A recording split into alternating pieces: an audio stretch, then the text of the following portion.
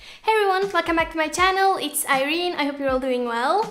So I'm super excited for today's video because today's video is a tour of my sewing area. So my sewing studio, things I have, the machines I use, how I organize them, and all of my tools. I'm super excited, let's go. So let's start with my desk area. I have a pretty large desk that I got from IKEA. This was, I believe, 45 euros and the feet were like separately.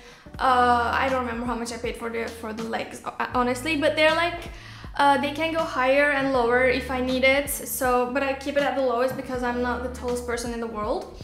And here's my sewing machine. This is a Brother CX70PE computer and I paid around 300 euros for it. I know that's not the cheapest beginner sewing machine, but I think this made a lot of sense for me, and it has a lot of stitches, most of which I don't use, but it also has a lot of like comfortable automatic features and stuff. I think for the price you get a lot of you know, great features on it, and I honestly recommend it if you can, you know, if you can afford it, if you're sure that you're going to be using it as much as I do, then it's totally worth it. So the next thing that I really like about my desk is this, I believe this is called a pegboard from IKEA, and I think it's really useful. First of all, it helps me, you know, choose where everything goes. It has these little hooks that, you know, everything here can move when I want them to, and here too this can move. So the most useful part of it is that I have mini scissors and I have them at reach really easily. So I have my embroidery scissors, paper scissors, loop turners, normal scissors, pinking shears. I have a ruler and some bobbins, a tape in order to tape, you know, PDF sewing patterns and stuff, and I have also some earplugs that I use when my machine is sort of loud and, you know, I get overwhelmed, especially with the overlocker. And I also have this thing where I can put like, usually the most important function of this is putting instructions when I'm sewing. I place instructions here so it's right in front of my face, but it's not taking any space on my desk, and it's really useful for that. I also put my, you know, this is my new sewing pattern, which I like the illustration of, and I put it here as a decoration. I also have my sewing journal behind here, and that's very useful when I want to take notes as I'm sewing, or when I learn something new and I want to keep that there. I have a calendar behind here, which was a gift from my friend Lara, and it's very pretty. And another thing that I have is my potato lamp. It's called Tato Potato. I got it from Urban Outfitters and I really love it. It's out of battery currently, but normally when I turn it on and if I hit it like this, it like turns on and off, and it changes like 3 degrees of brightness.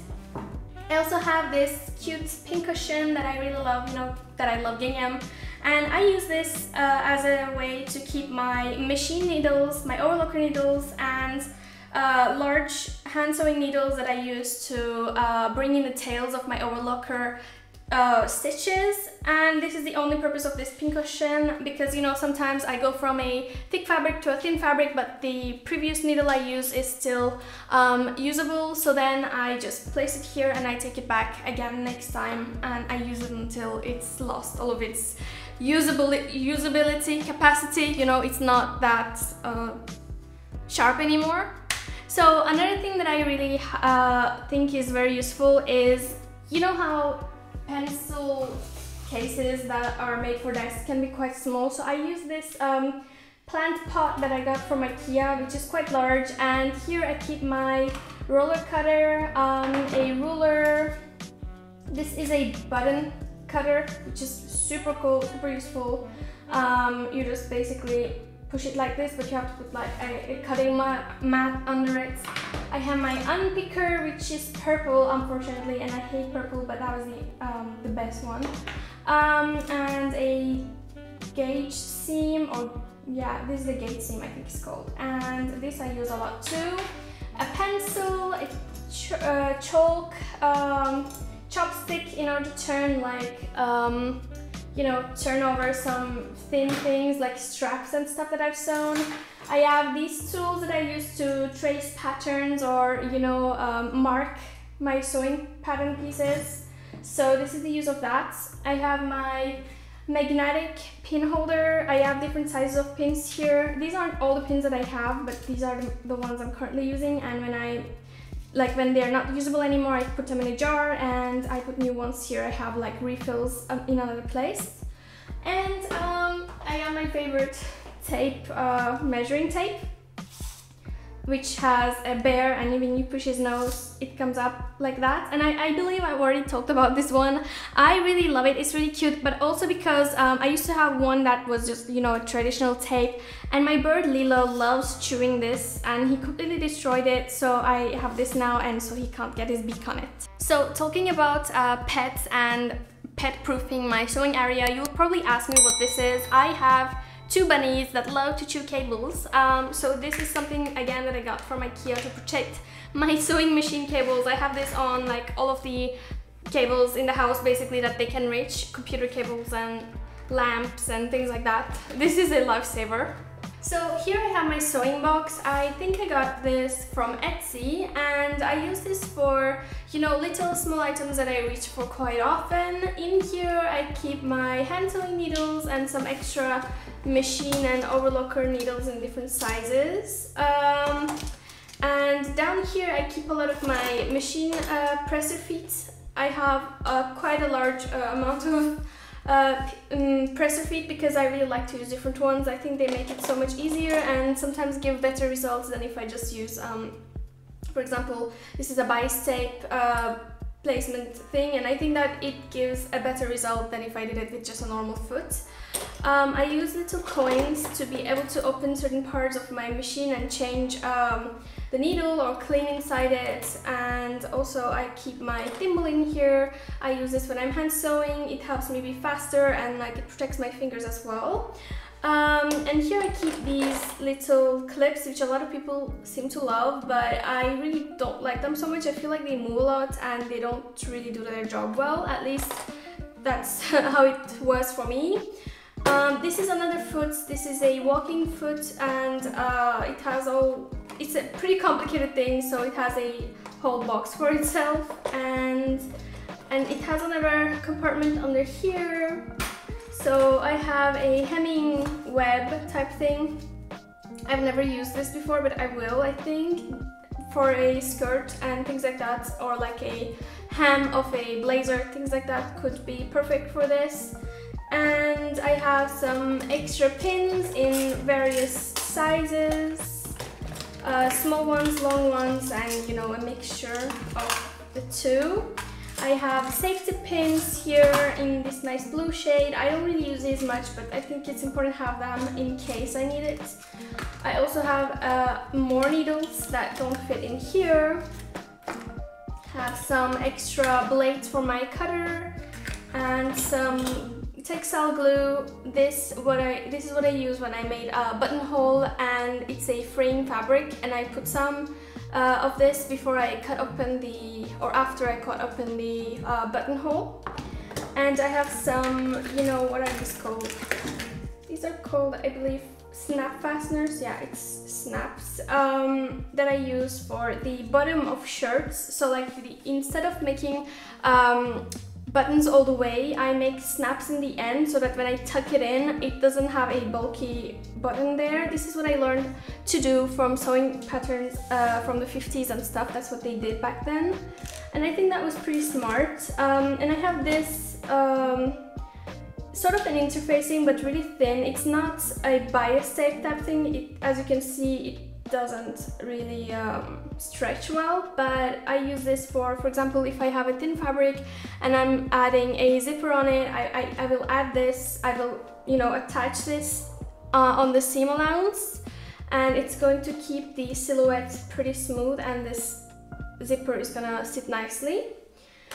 And lastly, I have various sizes of these things that are, you know, helpful to create bias tape. So you pull your bias tape pieces that you cut through here, and then you press with an iron, and it comes out as a folded bias tape. And I have like various sizes depending on what I need. And so yeah, this is what I use this box for. So in this corner I have, first of all, my dress form Beth.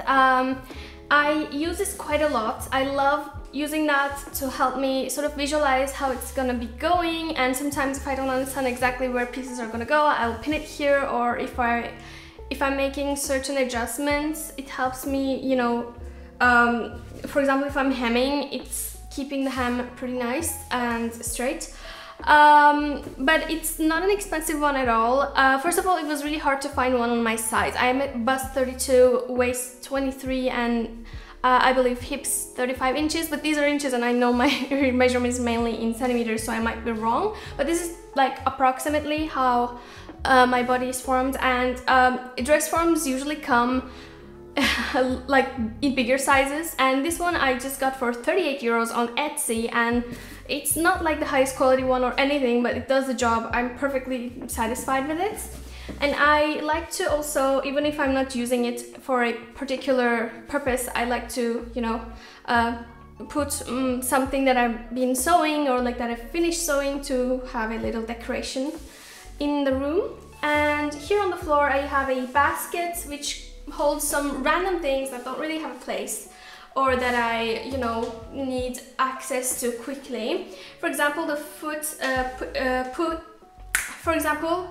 of my overlocker, and some tracing papers, some scrap fabrics, and fabrics that I use that I lay on my ironing board when I'm pressing some interfacing so that my ironing board and my iron stay clean.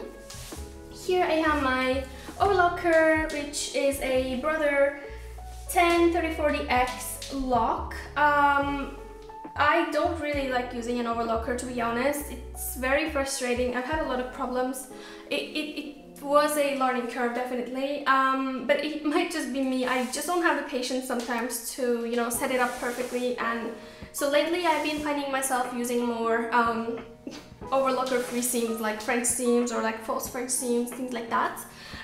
But sometimes it does come in handy, so it's really, for me, essential, and I use it quite often.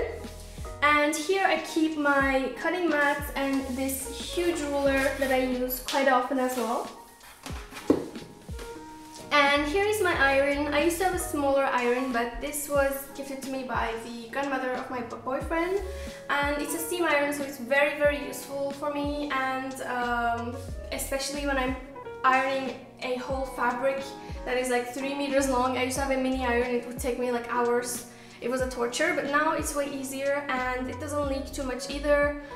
So that's great. And my ironing board is a pretty large one. It is from IKEA, and I've been planning to change this cover because I think it's very ugly, but I haven't had the time to go and pick up another one yet. This is my ironing area, and it's very useful because I have many plugs right there behind this furniture, and I can use it for my overlocker, my sewing machine, my phone charger, the iron, and everything that I might need it for. I also have my pressing hem here, which is a very essential part of my sewing area because I use it all the time. It makes it very easy to reach certain areas when I'm trying to press, like curvy areas, and it also makes my darts 10 times more beautiful. And these are some sewing patterns that I've been ironing this morning because they were very, very creased, and I'll be transferring them into another paper to not use directly this vintage one. And as I was saying, here is my overlocker, and under this I keep my sewing patterns. The first drawer here is where I keep all of my summer sewing patterns. As you can see, there are so many different ones. I have quite a large collection of these. These are actually vintage ones, and then I also have some like reproduction ones that are photocopies and stuff, so that's great. They fit perfectly. And down here I have the winter and autumn ones, so long sleeves, or you know, 1/3 of a sleeve, the 3/3 sleeves, and coats, and certain other sewing patterns. Yeah, this is where I keep them. I have a lot. Maybe one day I'll make a video particularly for these, but so yeah. So this was the tour of my sewing area, guys. I really hope you enjoyed this video. I hope that you got some inspirations from it. And if you did, please remember to give it a like, comment down below, and click the subscribe button and the notification bell to know when I post new videos. Thank you so much for watching, and see you in the next one. Bye!